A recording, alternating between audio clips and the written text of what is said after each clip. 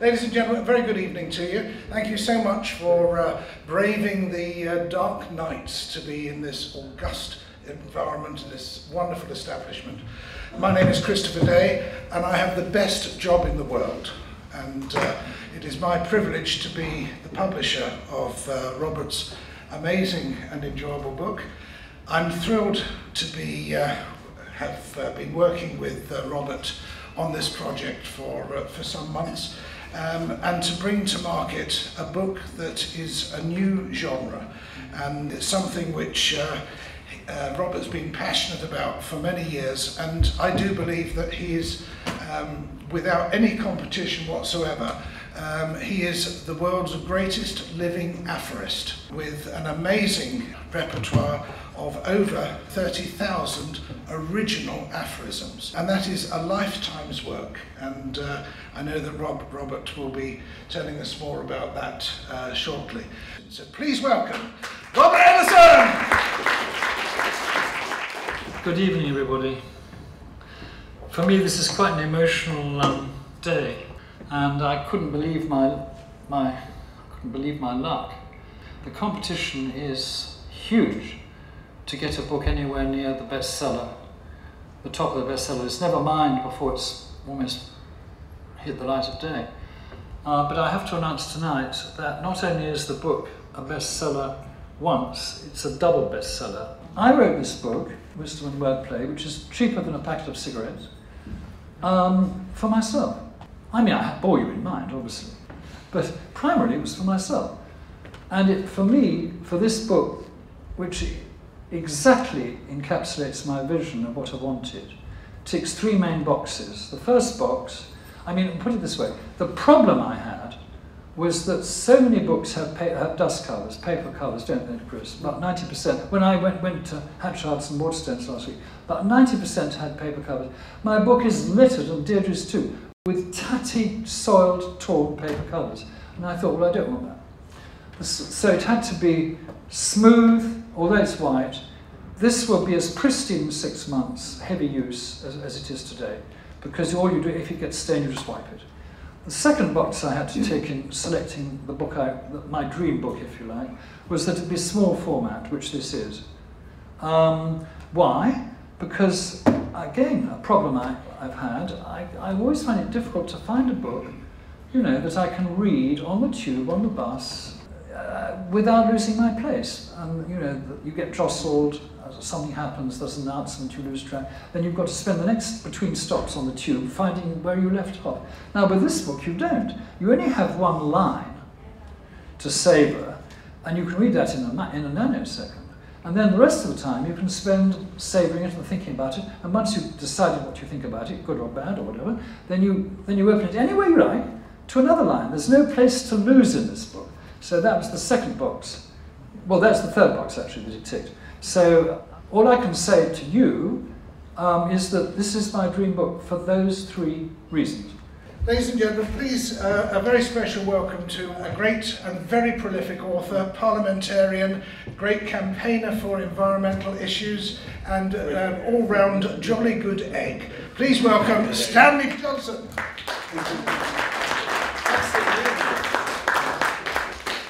Well, jolly nice to be here. Now, I'm going to start this one off. Do sit down. I'm going to start this one off, and then Chris, you're going to go on with it. Actually, no, I've got one first question. I've read these aphorisms twice. I really enjoyed them. You know, great stuff. When you say original aphorisms, do you mean you thought them up? Quite right. These aphorisms for this book, Wisdom and Wordplay, is just a taster. This is 100th part of my total sort of urn. So this isn't a collection of, you know, obiter dicta, you know, which you've culled from different parts of the world. It is not. And put together. This is your own invented aphorism. Every single one. Everything in that. Well, I think that is a pretty, you know, remarkable achievement. You know, we always used to, we used to Oscar Wilde and we used to famous last words, but you have produced this whole thing. What is an aphorism? An aphorism is a pithy, short, usually one-liner, and possibly with a touch of wisdom in it. I like that. It's almost an aphorism in itself. Give us an example. I'm complimented. One example. The absent-minded professor is not so much absent as present elsewhere. Yep, I like that. Thank you. It's all really good. And you have a love of words. Where did you get this love of words? Mother's milk? Well, are you psychic? My mother, well, actually was quite psychic, but she was a wonderful, very gifted linguist, brought up in the wars in Europe, so trilingual.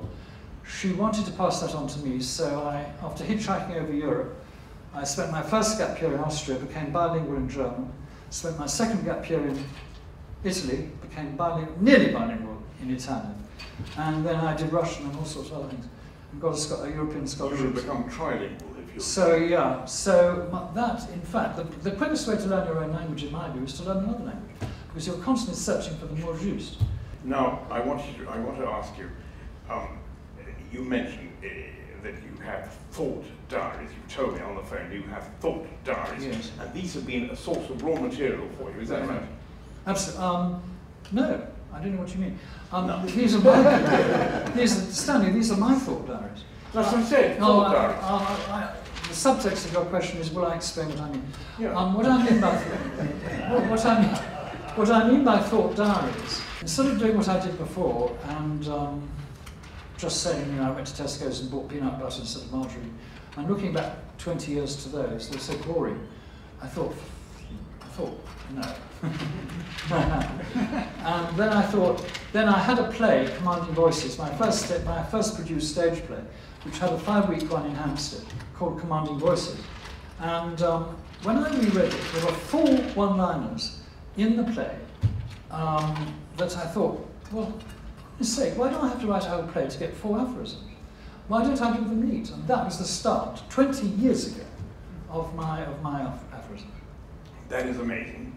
And you have these books of thoughts, and you were able to mine these thoughts as well. You find some aphorisms which have not yet seen the light of day in a published way. Well, none of them seem like they're all me. They're all original to me. No, As in the book? No, not being published.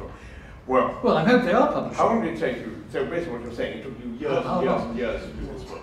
Yeah. Years. How long to publish the book? It took me a week, less than a week, to write the book. But that week could not have had me write a book had I not done 20 years hard, as you were saying, Stanley, hard work honing my craft. And it's interesting this, because I can actually, as I was saying to Deirdre the other day, I can date my aphorisms by their quality. The early one, I'm sure you've heard, the early ones need work. The later ones, much less work. And I can almost say to the year when I wrote it by its quality. It's extraordinary. And that is the sort of chart of my progress over those 20 years. Do you polish your aphorisms? You all work all the time. All the time. All the time. I never stop. I think that you have done a most fantastic job, and I'm absolutely fascinated by your output here, because if I think of Oscar Wilde, and if you think, the sort of things which he said, die, that's the last thing I'll do, or something like that. Yeah. But you say to yourself, a man might deliver himself of 20, 40, 60, but you have got 300 in here, and to hear you speak, this is just the tip of the iceberg. Now, sorry about the tip of the iceberg. Now, you could say, probably the first person who said this is the tip of the iceberg was an aphorism, but nevertheless amazing. You see, I am amazed by this, and what's put you, has this been your main literary form so far, apart from the play? No, I'm a journalist, I'm a playwright, I've only been doing this for the last 20 years. What about in terms of published books? I have contributed to 1 or 2 books. Okay, but this is my first proper fantastic, chaps. I mean, I think it's just absolutely wonderful. Look at this. I'm going to open this at random. Oh, do, yes. And I'm going to read out at random. What I'm going to shut my eyes and put my finger on something. Oh, I do like this one. I really do this one. Cremation stops you taking your secrets to the grave. Yes, good. You see, this is a man who's got real style. May I be allowed to add one to that? Yeah. On this same theme. A happy death is to die for. I like peeing is relieving. You like that? Yeah. I didn't know of your interest in scatology. I think it's a brilliant book, and I want to know how you have this huge following on social media. How do people know that you've written this book? Well, there's a story here. That's a very good question. Well, it's one of the ones you gave me. You wouldn't guess. I thought I better ask one or two of the ones you gave me. Well, it's very, very decent of you. Yes. To answer your question, I had no idea that my private hobby would ever become public. Had it become public, I mean, had I wished for it to go public, I would have started publishing after 2, 3, 4 years. But I never published a word for 20 years, and it never occurred to me to do so, any more than it occurs to most of us to publish our private diaries. Why would we? This was a private diary, my thoughts, and it's a little bit scary sort of sharing all these private thoughts with the general public. And I came to it via 2 stages, which actually answers your last question about Twitter. Friends, I can't tell you the pressure I've been under for the last 10 years, including from Giles Brandreth, who sadly is in Edinburgh now, and to publish. And I resisted it, because it's a private hobby. I didn't want to make any money from it. And so in the end, I ended up going to Twitter because my then agent said, Robert, you've got to raise your profile in social media. And to my amazement, they gained immediate traction. And I've now got 33,000 followers on Twitter. And then it was suggested by one of my team, since you asked what my team had contributed, one of them said, Robert, you should try Instagram. So a couple of months ago, I started on Instagram. And to my complete amazement, I've now got 14,000 followers. And everybody said, well, this is a book, you know, aphorisms are not to everybody's taste. They are classed by publishers at the bottom of the league as reference books. So the challenge for me was to break the mold, which this clearly has. It's a double bestseller on the night. It clearly has broken. Well, we know because there was a huge delivery to the book warehouse. It just went. So we had to get more. So it's obviously going to sell. But I thought, well, we'll put our toe in the water and see what happens. So equally to my amazement, this book also seems to be doing very well already. Would you mind tweeting then, saying, here I am, being interviewed by Stanley Johnson, author of Compromat? That's a well, if you're nice to me, I'll make I am being nice to you. I mean, extremely nice to you. I think it is. Well, actually, you are. I am. I tell you what. I think it is stunningly good. This, you see, humility is to eat the egg that's thrown at you. You have obviously spent a lot of time thinking. I have. Less is more, but it takes longer. Yeah, I think I can see. Life is too short to rush. Life is too short for the house wide also. Life is well remembered. Chris. My name is Charles Hampton. Oh, Charles. I was at Trinity with Robert. I taught at Cambridge for 18 years. I wanted to ask you, how many of your aphorisms are paradoxes? Are you interested in paradoxical logic at all? The answer is I love paradox. For me, paradox is to die for. And the minute I smell a paradox, I'll work on it, for 10 minutes and get it right. And the answer to your other part of the question is, I would say about probably a fifth are paradox. If you read the book, Charles, you can do a count and let me know that. Do you have a favourite aphorism of yours? The trouble is, I don't, and the reason I don't is because I've got so many that I think should be number one in my collection. Do you know what I mean? And I can't answer that question directly because they come in so many different categories. And I suppose you could argue I have about 60 favourites in each category. Do you know what I mean? So. I remember your favourite. Yeah. Have you ever tried or you plan to do aphorisms in other languages than English? No. Oh, you mean some in English? No. This raises a very interesting further question. My good friend, is Stephen Bryant here? Yeah.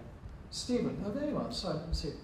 Stephen is a translator, and am I right in assuming, Stephen, that you would never translate from English into a foreign language?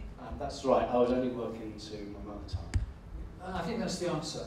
And I'm actually wondering, because when this is published sort of internationally, as I hope it will be, I think there is how can I put this? There'll be a lot of aphorisms in my collection which just don't translate. They only work in English. So in the world's #1 language. But to answer your question more directly, it follows, therefore, in view of what Stephen's just said, that I would never dream of writing aphorisms in a foreign language. I wouldn't be anywhere near the level required to do so successfully. Do you remember your first aphorism? Well, it would have been in Commanding Voices, my stage play, which I suppose I could Google it and have a look, but it'll be in there. Those 4 lines in that play were my first 4 aphorisms. It was that, from small seeds, oak trees grow. This being, I suppose, the first branch of the oak tree. If I decide to put my foot in the water and follow the turn. The thing that amazes me is the sheer body of work that you've created. To have 30,000... 33,000 is truly amazing. But something that you don't know at the moment is that you are currently being broadcast worldwide, live at this moment on Twitter. Thanks to Tony. Well, I don't have the password, I didn't bring it with me. But we have ways of making things happen. Well, that's brilliant. And, so you are broadcasting to the world at the moment. But you know, to have grown your social media to such an incredible extent absolutely demonstrates that there is interest and appreciation for this. I mean, as I said earlier on, first we had the literati, and that was followed by the Twitterati, and we now have the Afferati. Afferiti. That as well, yes. So this is your first book. What are your plans for future titles? Well, I don't know. If this book does take off and goes viral, which it looks to be doing, almost before time, rather like Twitter and Instagram did, I'm beginning to get the message, which, I mean, I had written those aphorisms, Chris, on the assumption that when I die, they would be chucked out into the nearest bin, along with my love letters, you know. But I'm amazed that I seem to be monetizing them now. I still can't quite absorb it. Robert, you have had a very exciting day. You've achieved many, many things on this one day. It's to have reached the top-selling spot on Amazon, to have reached the world at your book launch with the live broadcast, to be surrounded with friends and fellow authors and people who appreciate the great language that we have and the fun that we can have with words. And there's one thing that is more important than anything. I think it's a love of language and sharing that love of language with other people. And I think you've achieved all of those tonight, and I congratulate you, and I welcome you to do the same. Ladies and gentlemen, Robert Edison! What I'm looking forward to now is seeing